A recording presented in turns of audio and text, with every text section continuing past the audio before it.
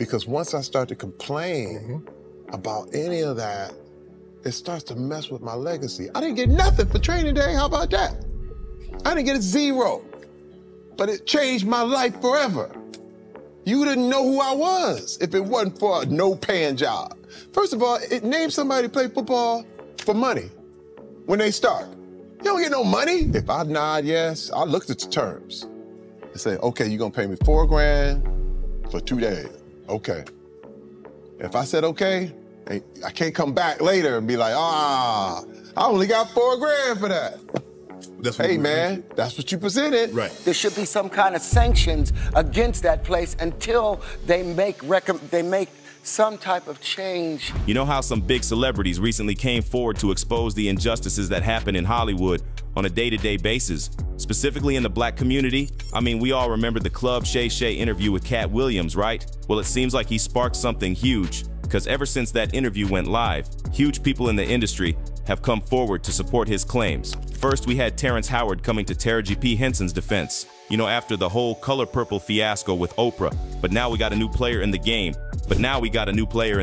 And it's none other than the muscle man of Hollywood, Terry Crews. He's on a mission to expose the disgusting dealings that are going down behind the curtains of Hollywood. And let me tell you, I am here for it. He's teaming up with Terrence and going on a rampage to expose the industry, Oprah Winfrey, the whole 9 yards. So fasten your seatbelts, folks, because I'm about to take you on a wild ride. But hold up, this isn't just about Hollywood's evil agenda to undermine black women. Terry and Terrence are kicking off a much-needed chat about treating everyone with fairness. They're not keeping quiet about the struggles guys endure in showbiz. These two are pushing for a Hollywood where everyone, and I mean everyone, gets a fair shot, no matter who they are. So, you know, Terry Crews recently shared his thoughts on all that buzz surrounding pay controversies, and he really honed in on Terrence Howard's claims about how he got paid for doing his thing in Hustle and Flow. Now, let's rewind a bit. Terrence Howard's been making headlines for a while, especially when he exposed Empire, claiming he didn't get his fair share in a lawsuit against CAA back in 2023. And when it comes to Hustle and Flow, he dropped a bombshell in an interview last year, revealing he got a measly $12,000 for that Oscar-winning film. Can you believe it?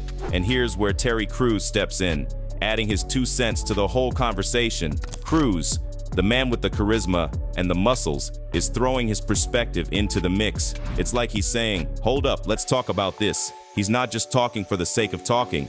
He's really putting his weight behind Howard's claims, shining a light on the need to address these pay disparities in Hollywood. So, as we navigate through the twists and turns of Hollywood's pay drama, Crews is standing tall, supporting Howard and calling for change. It's not just about the dollars and cents. It's about fairness, equality, and making sure everyone gets their due in Tinseltown. And who better to add some punch to the conversation than Terry Crews, right? The guy knows how to speak up.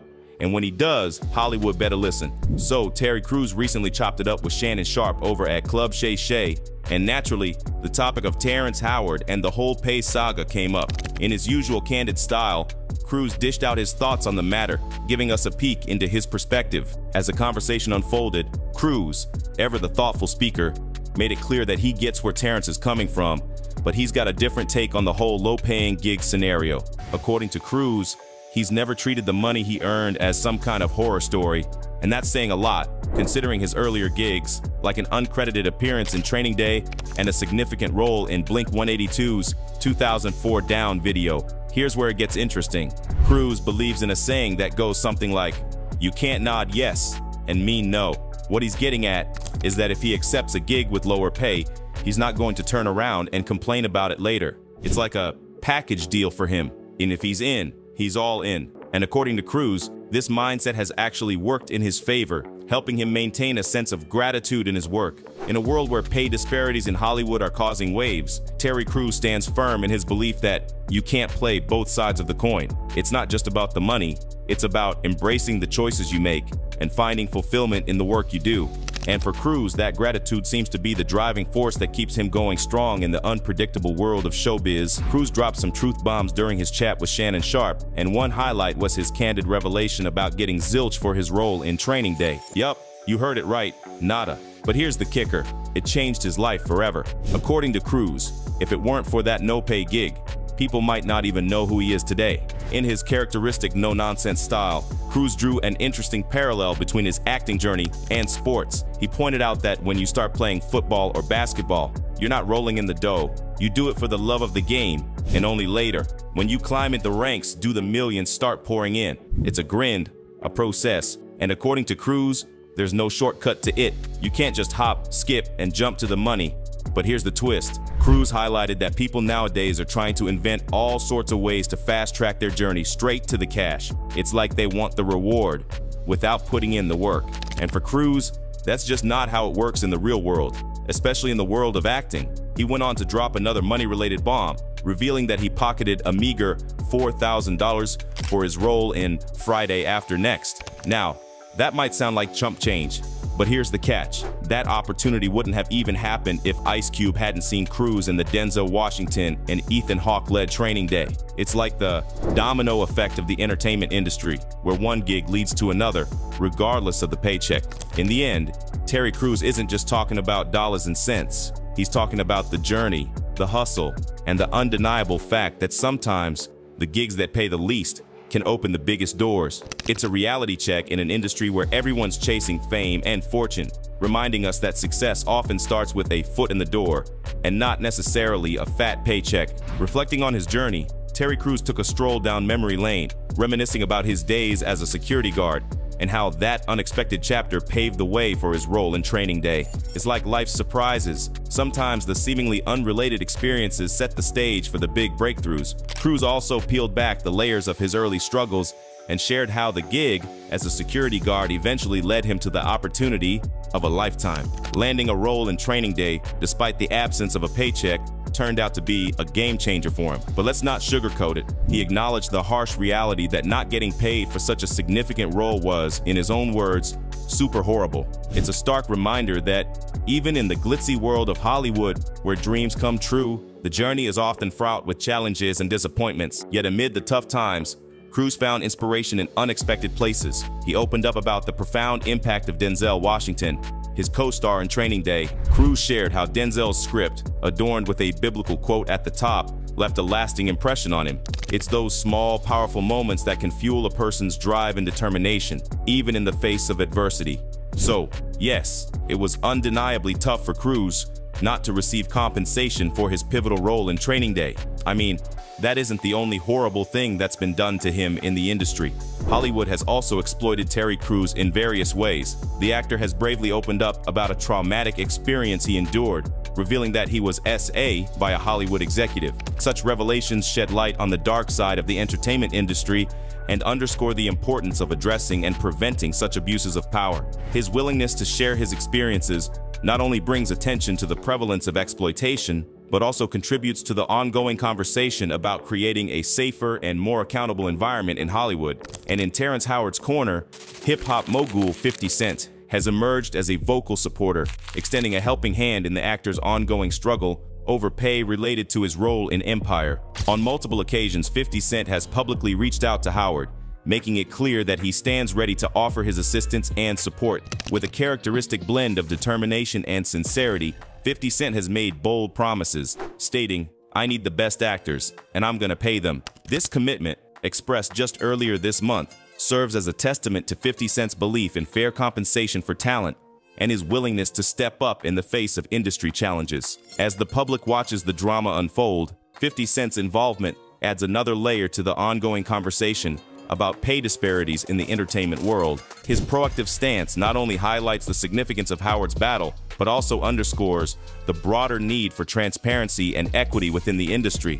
In this unfolding saga, 50 Cent emerges as a powerful advocate for change, using his influence to push for fair treatment and just compensation for actors in Hollywood. And this shouldn't be surprising for us because many other black artists have been screaming from the top of their lungs and have been getting ignored. I mean, take Taraji, for example. Taraji Pee Henson is also exhausted by the persistent issue of being underpaid.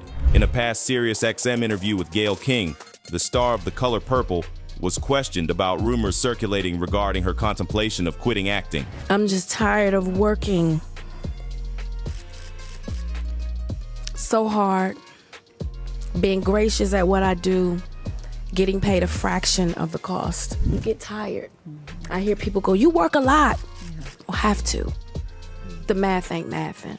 During the interview to promote the film, which opened on Decanter 25, Henson, 53, had sat with co-star Daniela Brooks and the film's director, Blitz Bazawuli. She had explained that even if an actor were paid $10 million, the substantial number was quickly diminished. Know that off the top, Uncle Sam was getting 50%. Then you had $5 million.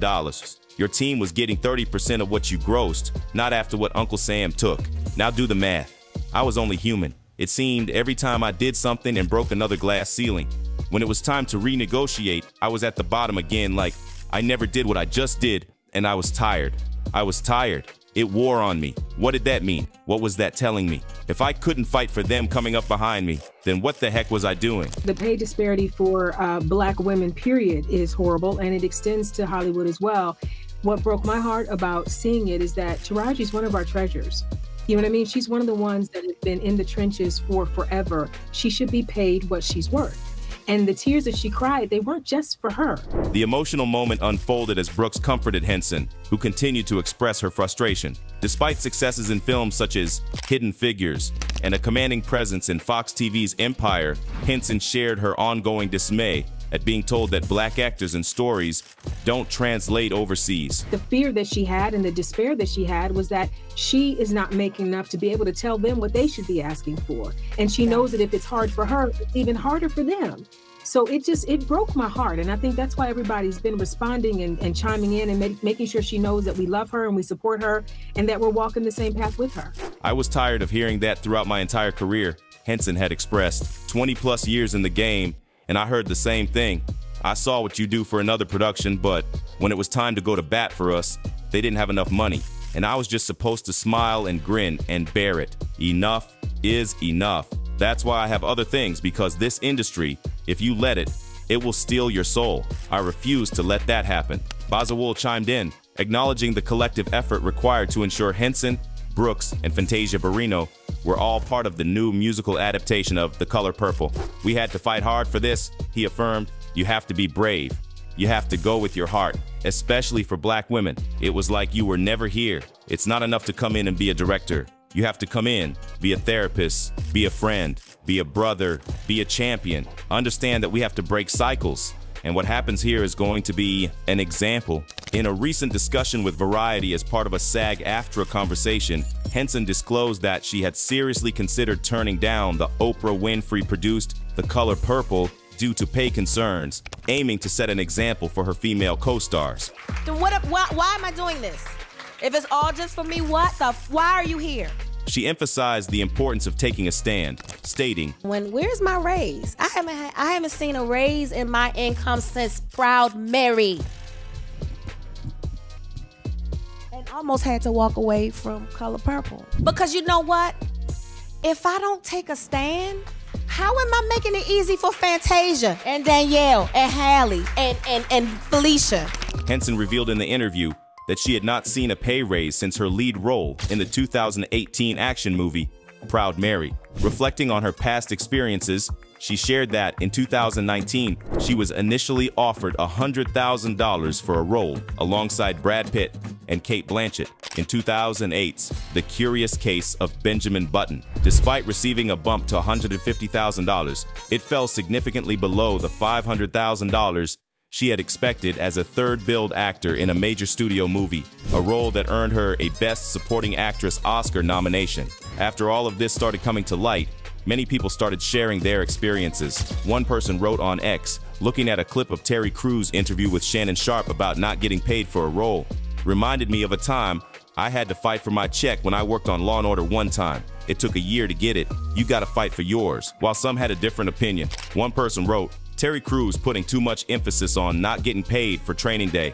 Bro, you had 15 seconds with no lines. They didn't even have to give you a script. And this is nothing new.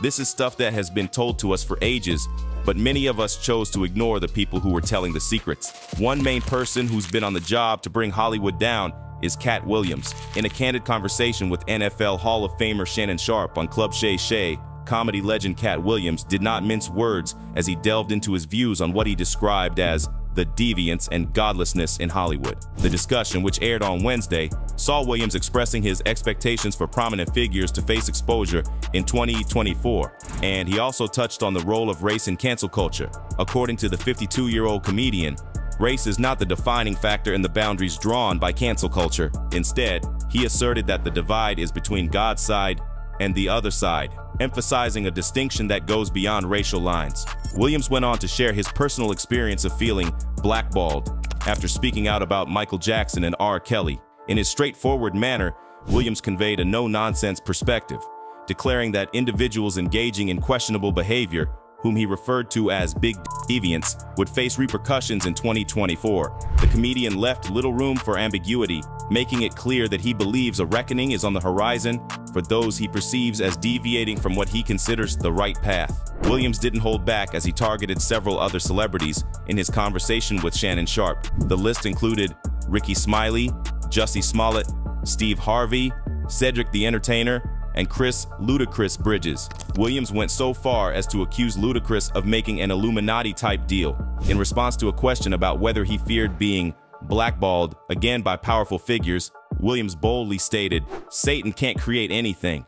That includes blessings for his people. That's why you know what the #1 job of somebody that sold their soul in Hollywood is to act like it didn't happen." Wiliams seemed to imply that those who may have made certain compromises in Hollywood are tasked with maintaining a facade and denying any acknowledgement of such deals. The comedian's pointed comments added an extra layer of intensity to the conversation as he delved into his beliefs about the alleged dealings and challenges faced by individuals in the entertainment industry. And Katt has made it a habit now to come on air and air everyone's dirty laundry because no one else seems to have the guts to do something like that. Wiliams just went off, you know? He's out here questioning the realness of success for some big names like Steve Harvey and Kevin Hart.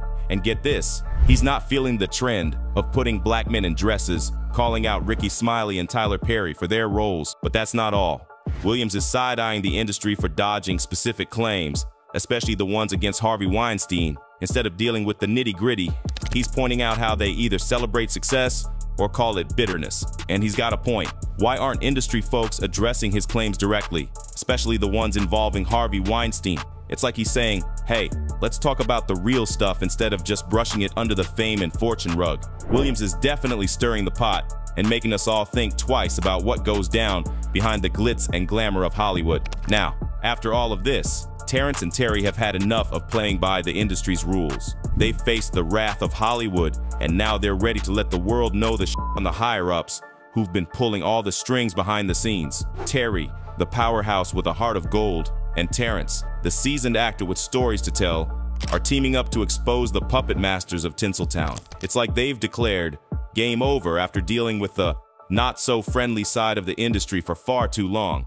These guys are on a mission. They've been through the Hollywood ringer, and now they're taking a stand. It's not just about them anymore. It's about exposing the puppeteers who control the narratives and dictate the fates of many in the entertainment world. So, what do you think? Is the injustice in Hollywood as big as Terry and Terrence make it out to be? Or are they getting ahead of themselves? Let us know in the comments below. And if you like this video, hit that subscribe button so that you never miss out on any new videos. And until then, fam, keep it real.